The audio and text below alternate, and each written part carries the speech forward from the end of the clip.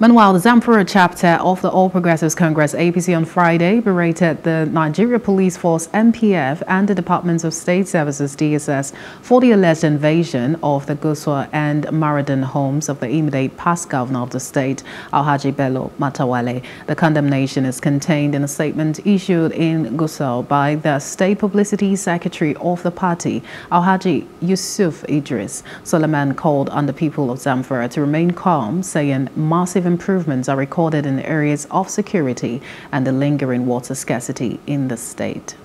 Hello, hope you enjoyed the news. Please do subscribe to our YouTube channel and don't forget to hit the notification button so you get notified about fresh news updates.